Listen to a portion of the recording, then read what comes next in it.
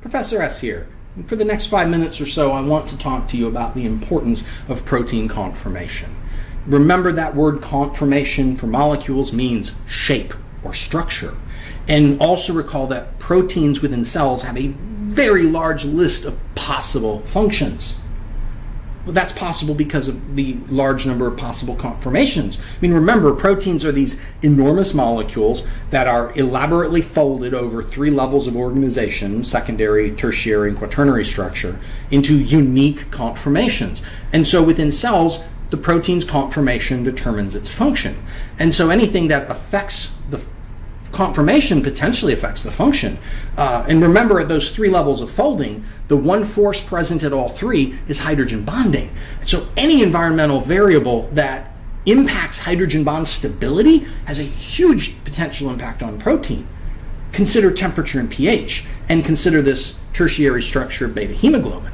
If I alter the temperature or pH around this protein enough, we begin to see the tertiary structure unfold, and then the secondary structure unfolds, and then we're left with an unfolded primary structure.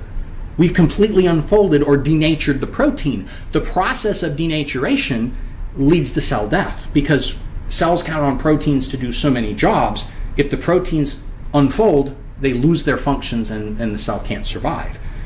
But we don't have to go to the extreme of denaturation to see the importance of protein conformation. Consider this polypeptide. I presented it back in my primary and secondary structure video. This isn't a random assortment of amino acids. It's actually the first 7 amino acids of beta hemoglobin. And what I'm going to do now is take that 6th position glutamate, I'm going to replace it with a valine.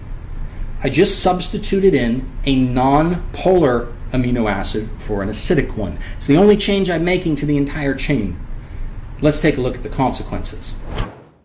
Now, whether or not my substitution of valine at all directly impacts the secondary structure is completely immaterial. It's going to impact the tertiary structure, because where once an amino acid could form ionic bonds or hydrogen bonds, it's now limited to engaging in hydrophobic exclusion. And it doesn't just impact a single location, because the entire chain is going to have to contort somewhat to accommodate this new bonding arrangement, and much of the tertiary structure will be changed. So you should recognize this as the cartoon I've used for normal hemoglobin.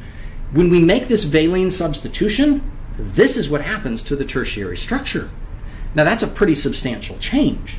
And keep in mind, the actual functioning hemoglobin protein has 2 of these. Now, it also has 2 alpha hemoglobins. Even if we don't change alpha hemoglobin, we're going to now impact the quaternary structure, and it's now going to look something like this. And we're not done, because this has consequences for the cell. Here I've collected a whole bunch of fully formed quaternary structure normal hemoglobins.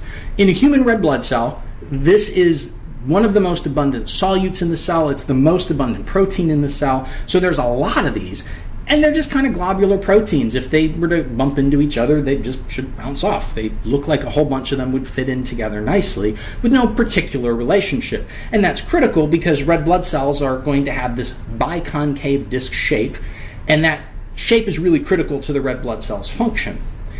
But with the valine substitution, when I bring in those hemoglobins, you should notice a pattern. If 2 of these hemoglobins collided with each other in just the right way, they could kind of link up in a way that normally hemoglobin wouldn't do. And we end up seeing these rods of hemoglobin begin forming.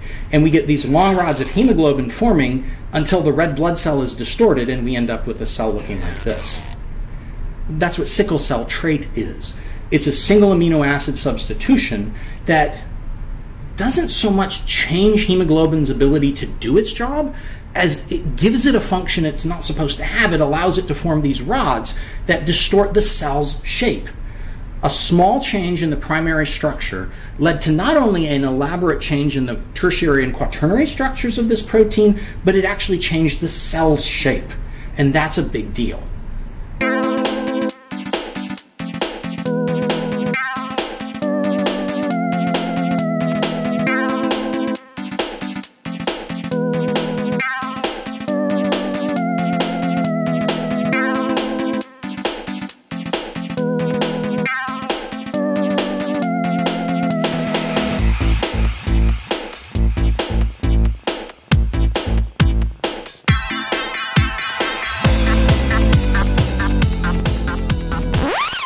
Professor S again.